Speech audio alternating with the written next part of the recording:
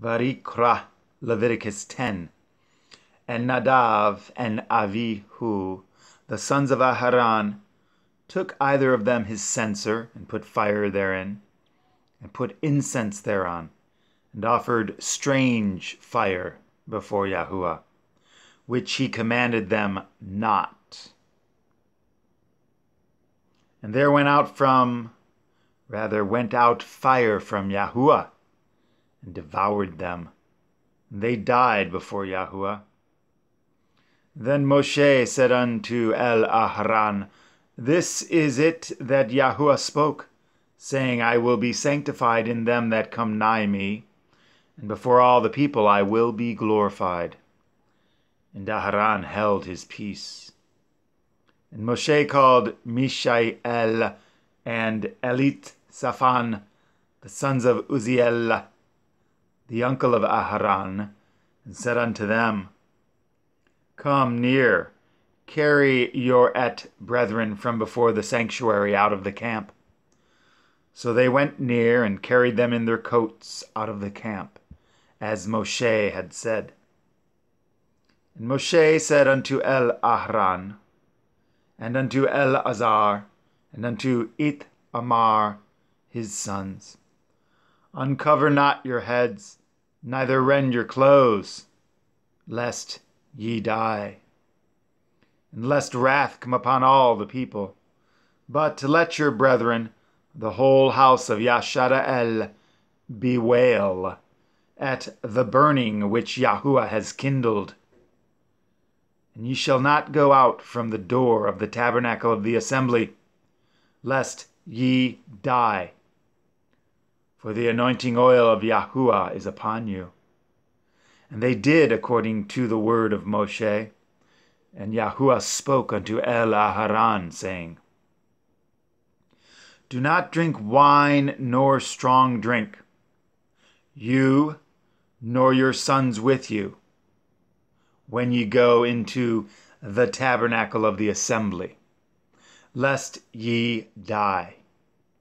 It shall be a statute forever throughout your generations, and that ye may put difference between holy and unholy, and between unclean and clean, and that ye may teach at the children of Yashara'el at all the statutes which Yahuwah has spoken unto them by the hand of Moshe.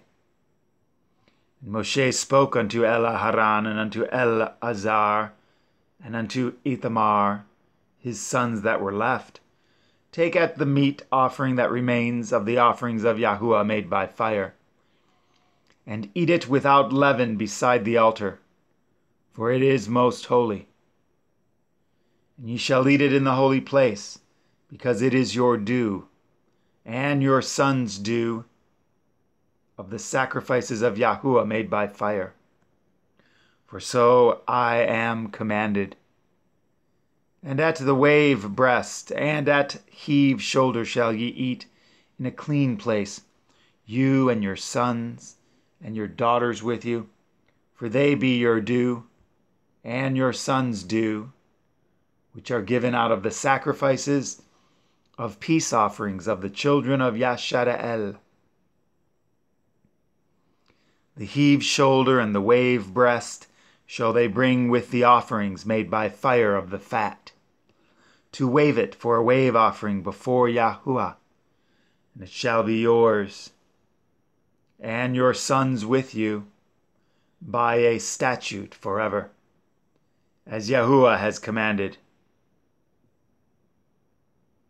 And Moshe diligently sought at the goat of the sin offering, and behold, it was burnt. And he was angry with Eleazar and Ithamar, the sons of Aharon, which were let alive, saying, Wherefore have ye not eaten at the sin offering in the holy place, seeing it is most holy, and Elohim has given it you to bear at the iniquity of the assembly, to make atonement for them before Yahuwah? Behold, at the blood of it was not brought in within the holy place. Ye should indeed have eaten it in the holy place, as I commanded.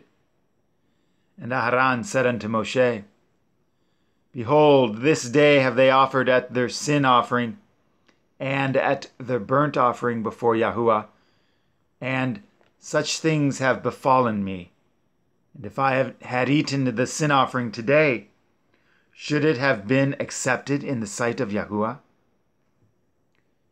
And when Moshe heard that, he was content.